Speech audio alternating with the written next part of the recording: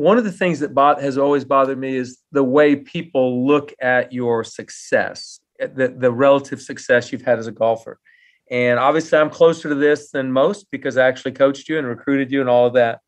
But if I'm a rookie on the PGA Tour and I'm getting ready to play my first tournament, and there's two buttons I can push, and one button is start playing right now, and I just start playing tournaments.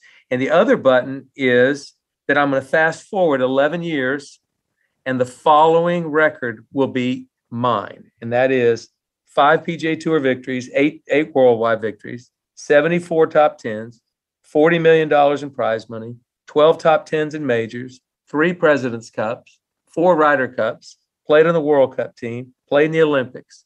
So which button are you going to push as a rookie? You, Rickie Fowler, as a rookie. Which are you going to push the button to play right away, or are you going to push the one that creates that record?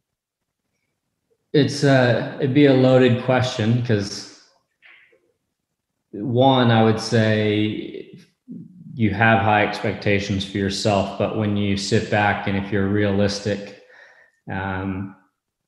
honestly, I've had a great career. Do I want more, and would I want more? Yes.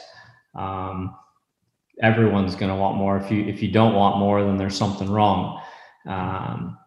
But when you look at, the course of that, how hard it is to win on tour, to be able to be on that many Ryder Cup, President's Cup teams, have those experiences, it's special. I'd say as a kid and junior golfer and then the college, the dream or the goal was, want to make it on the PGA Tour and I want to win on tour.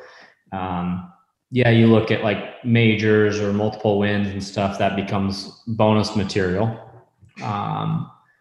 So for me as a kid growing up at a, local driving range back home, it was,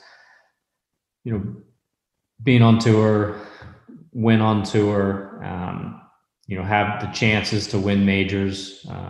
Those ones aren't just handed out.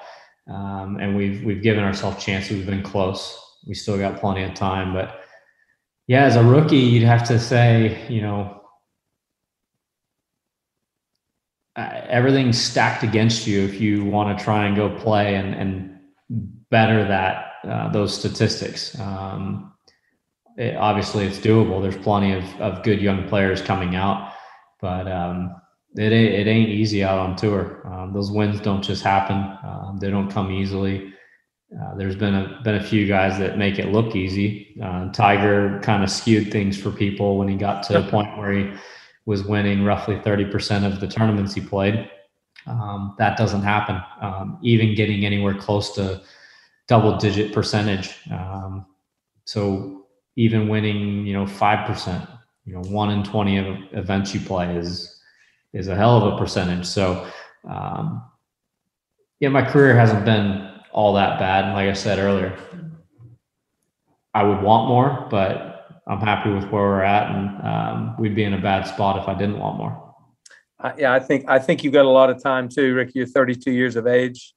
I know you're getting ready to have your family's going to grow, so there's going to be more priorities and different things that are distractions. But you are young, you are healthy, you've got plenty going forward. And what would you say to your critics that say it hasn't been enough so far? Because I think it has been incredible, and I know it's going to get even better. But what would you say to a critic that might say that?